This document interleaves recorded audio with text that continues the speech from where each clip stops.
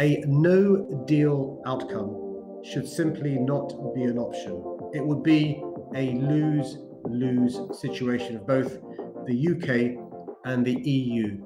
If a trade deal cannot be reached in the next few days, then I'd urge Prime Minister Boris Johnson and the EU to extend the transition period. Nous serons tous impactés, mais avec des chocs plus ou moins violents, de manière asymétrique dans les différentes régions d'Europe. Et c'est important de rester ainsi unis. Et le corollaire de cette unité, c'est la solidarité.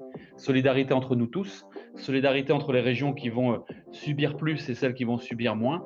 Solidarité, bien entendu, de l'Union européenne envers ces régions.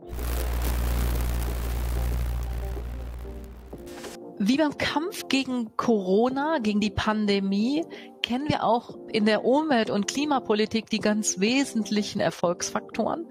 Das ist vor allen Dingen die gute Zusammenarbeit aller politischen Ebenen, der europäischen, der nationalen, der regionalen und der kommunalen.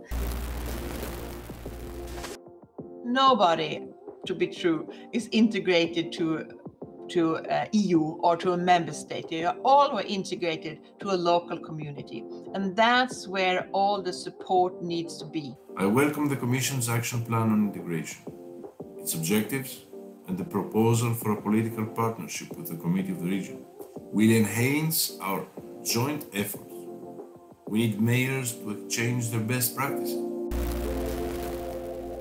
COVID crisis showed that EU cannot be resilient without resilient rural areas. The future common agricultural policy is relevant for the recovery. Once in place, it will further foster the green and digital transition towards a resilient agricultural sector and rural areas.